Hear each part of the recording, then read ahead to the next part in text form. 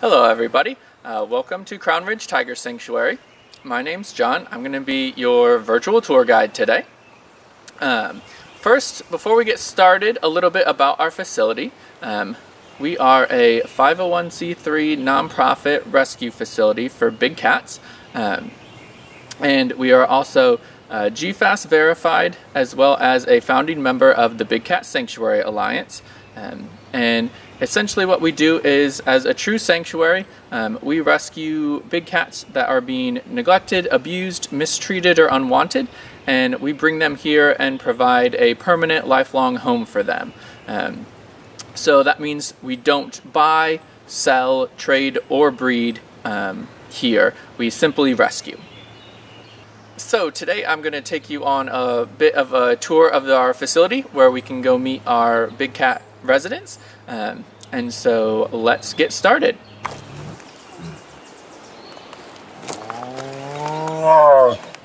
Hey buddy. Boy. So this is Izzy. Izzy is our one male tiger, and as you can hear, he can be vocal sometimes.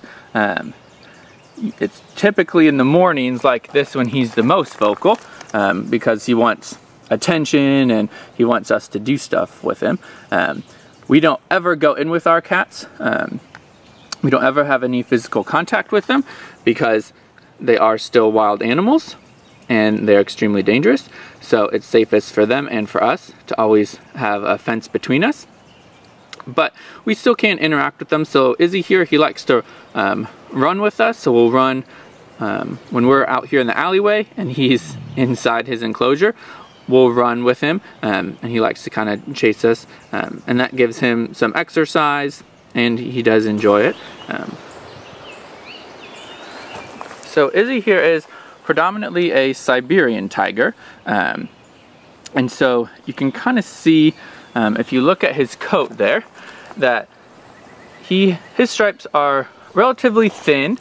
They kind of make straight lines going down his body, and they're not quite as dark black as you'll see on Thor and Gracie, since they're predominantly Bengal tigers.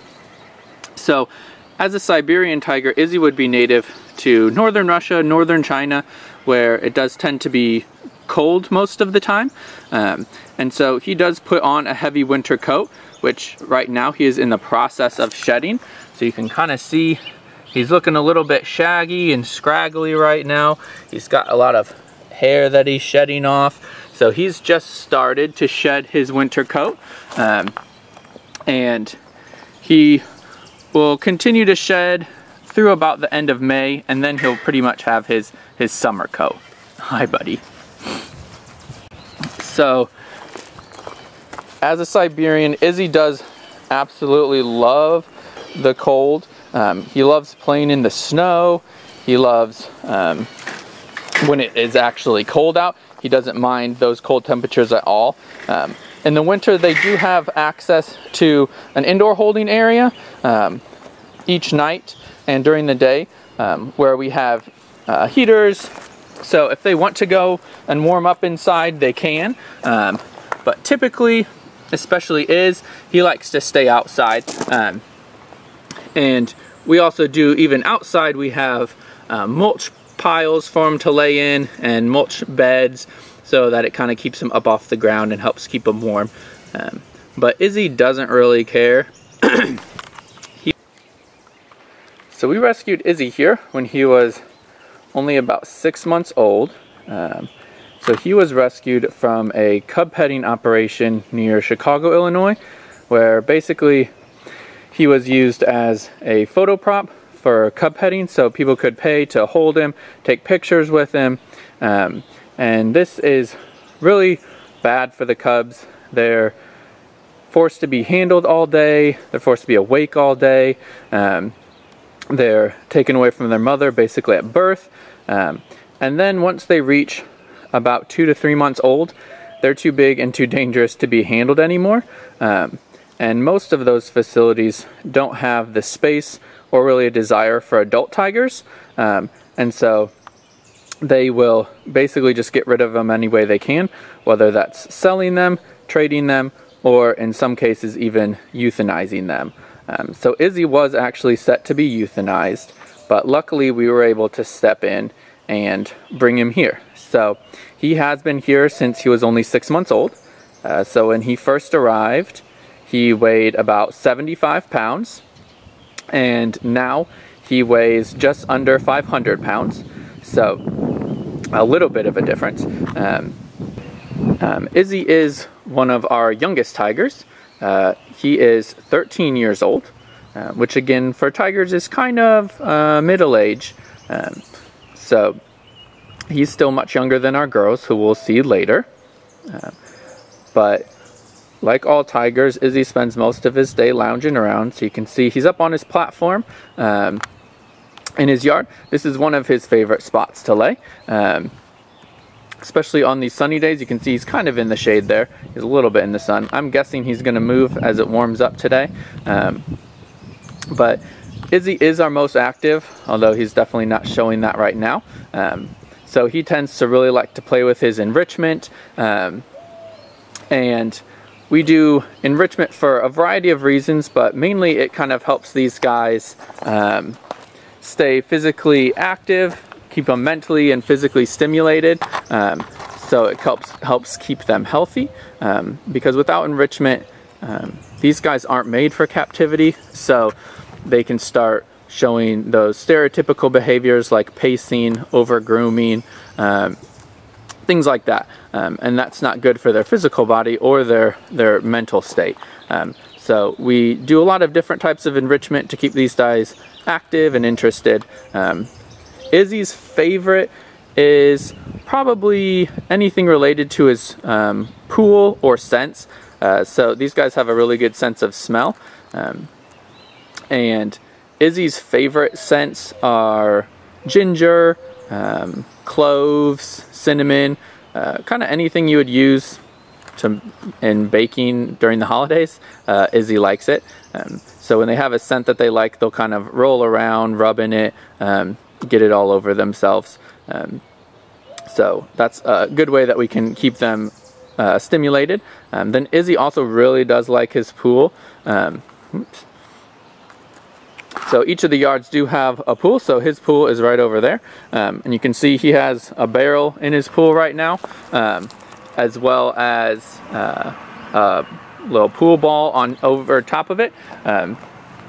So Izzy will bring those barrels into his pool. You can see the barrel right there. So they usually start outside of his pool and then he brings them into the pool.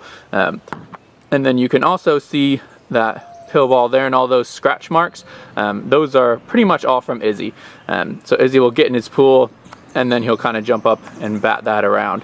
You can see the pool has a lot of pollen in it right now because we're right in the middle of spring. But we do clean their pools out typically about once a week.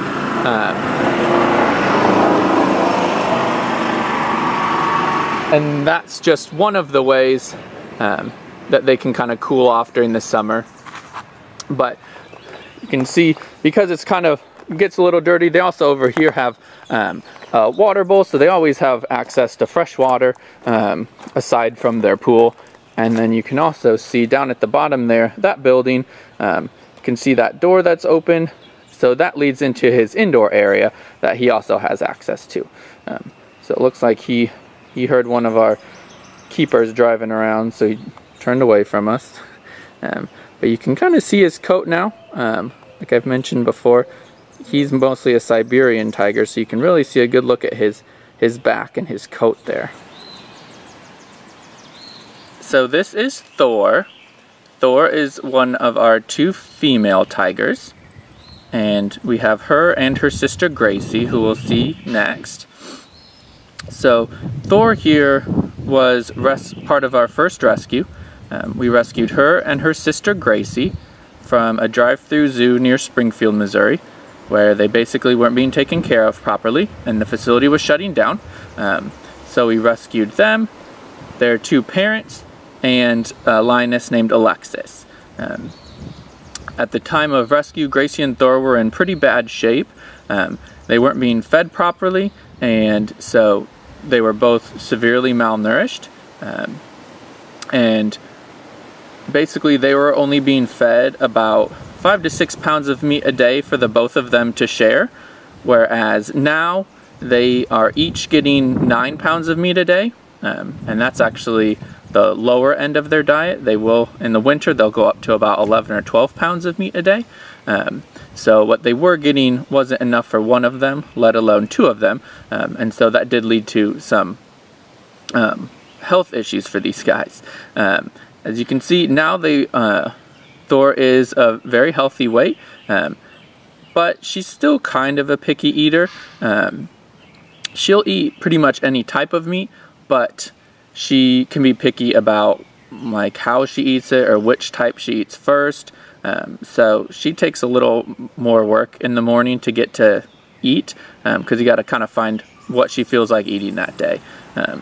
And that very much goes along with her general attitude. She's a pretty independent cat. She kind of does her own thing, doesn't necessarily care what we want her to do. If she doesn't want to do it, she's not going to do it. She's much more independent and stubborn than most of our other cats. But we allow her to do that because these guys here, we just want them to relax and kind of do what they want. We never force them to do anything if they don't want to. You can see she's getting up a little bit. So Thor and Gracie, they are our oldest cats. So Thor here is 17 years old, which for a tiger is considered elderly.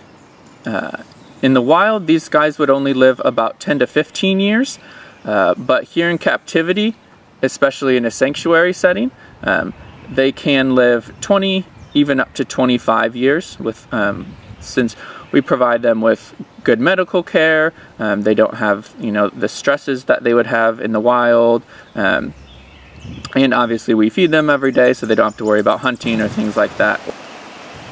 So Thor is predominantly a Bengal tiger, so you can get a really good look at her stripes there. Of course, she doesn't want to cooperate and hold still for me now.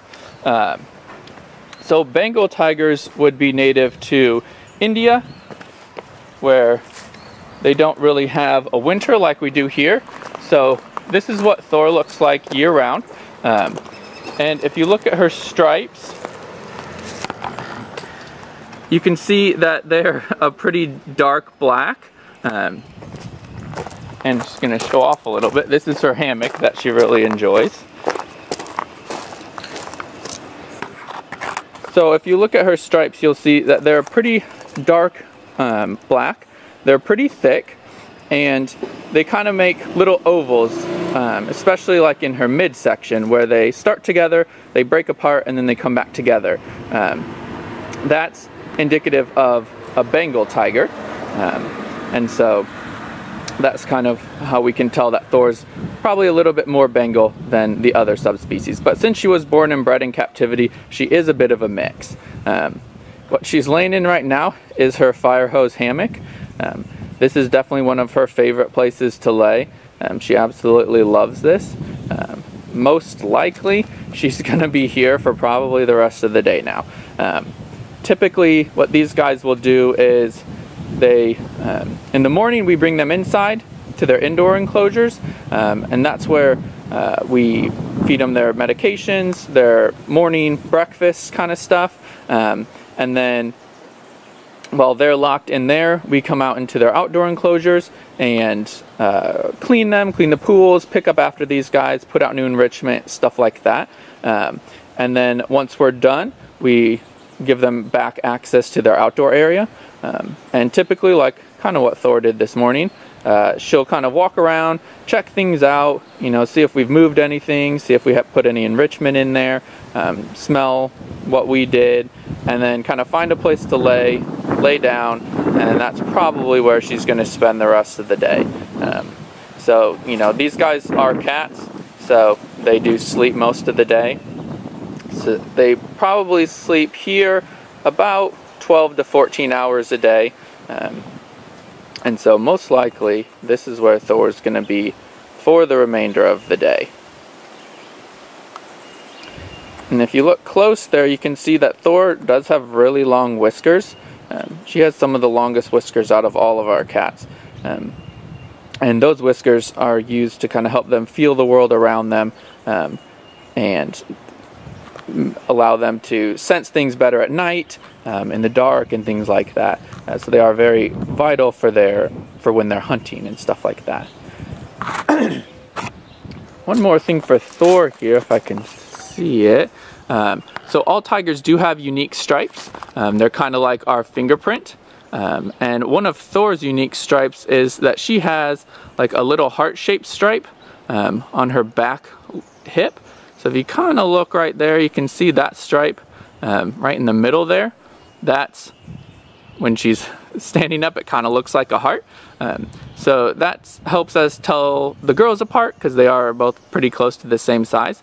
And that's what people in the, like scientists and stuff in the wild, will use to identify tigers, because again, no two tigers will have the same stripes. And those stripes do go down to their skin, so even if you shave a tiger's fur off, they'll still have those stripes.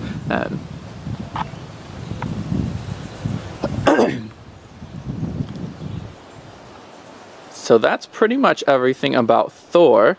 I think now we will move on and go see what her sister Gracie is up to. So this is Gracie. Gracie is one of our two females, and she is Thor's sister. So like Thor, she was rescued from Exotic Animal Paradise, and she still does carry a few more scars with her, and you can see one of them right now. If you look at her eyes, you'll see that they're kind of a cloudy white color. So when Gracie was a cub, she had a condition called entropion, which is basically when her eyelids were kind of folded over so that every time she would blink, her eyelashes would scratch her eye. And because she wasn't getting proper vet care, scar tissue built up. So by the time they did correct it, it was basically too late. So Gracie is about 90 to 95% blind, but luckily the condition has been corrected, so it's not getting any worse, and it doesn't bother her or cause her any pain or discomfort. But she's never going to regain that sight. Luckily, since she has been that way pretty much her whole life, she has gotten used to it, she's acclimated to it, and so if you didn't see her eyes, you really wouldn't notice any difference. As you can see, she can get up on her platforms. She gets around the yards just fine. She plays with enrichment. She finds her food. Again, when her and Thor are together, Gracie will play with Thor. She'll chase Thor around. So there's not really anything that the other cats do that Gracie can't do. She just tends to walk a little bit slower, and she'll usually lift her paws up a little bit higher to kind of feel her way around. But she's really good. She knows where everything is in the yards, and so she copes with it extremely well. So personality-wise, Gracie is kind of the sweetheart of the group.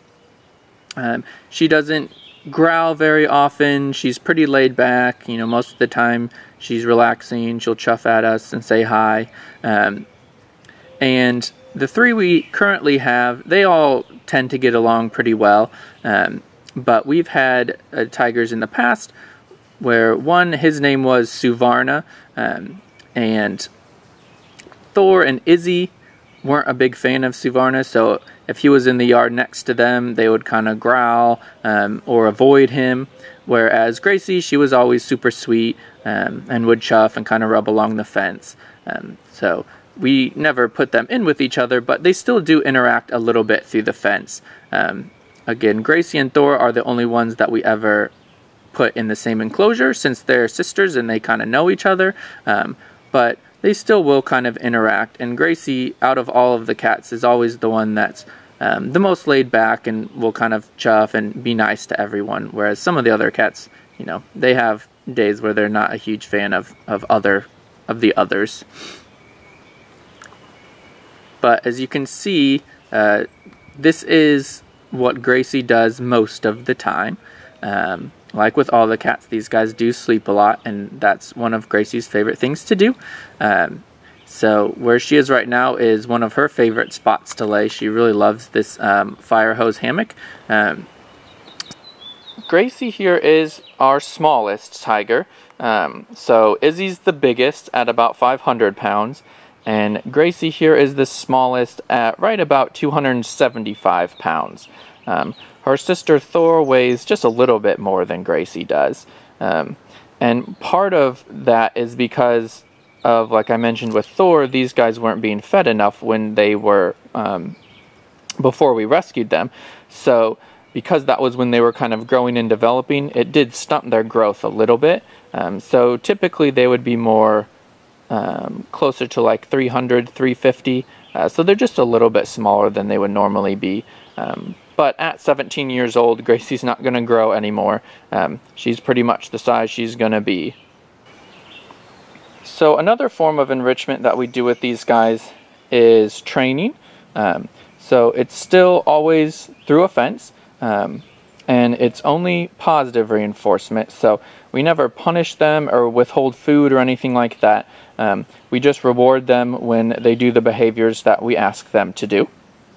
And it's not for shows or anything like that, but to help with vet care. So again, we don't go in with these guys. So unlike, you know, your dog or cat at home, where if they get sick or something seems to be wrong with them, you can just kind of pick them up and look at them or take them to the vet. We can't do that here with these guys. So we rely on training with them so that they can do a few behaviors so we can take a look at them. So for example, we train them how to open their mouth so that we can look at their teeth. We train them how to stand up so they can kind of show us their paws.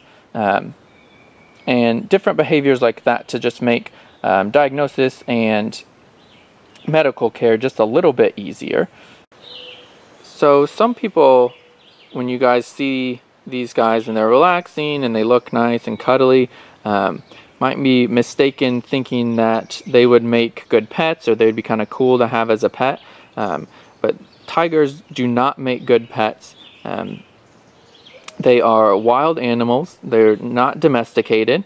And so even like Gracie here, she knows us, she's used to us, she's been born and raised in captivity, but she is still a dangerous animal. So these guys do not belong in people's houses. And unfortunately in the US, there's several states where it is actually legal to own a tiger as a pet. And we are working to end that by trying to get the Big Cat Public Safety Act passed. So it's a federal law that we're working to get passed that would make it illegal to own tigers as pets, as well as to do things like cub petting, like from where Izzy came from. So that is a piece of legislation that we're working really hard to get passed. So if you want more information about that, you can always check out our website. But it's really important if you really want to help tigers and other big cats that are in captivity and being abused and neglected. The Big Cat Public Safety Act is hands down the best way to help them. And Gracie, looks like Gracie agrees with me. Right, big girl?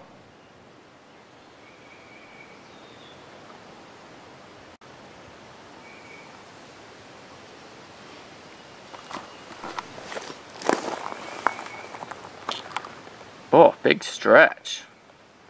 Want to come over and say hi? So as you can see, Gracie gets around just fine. You wouldn't really notice a difference between her and Thor. It looks like the hammock was in the sun a little bit too much, so I think Gracie's gonna make her way down into the shade a little bit more.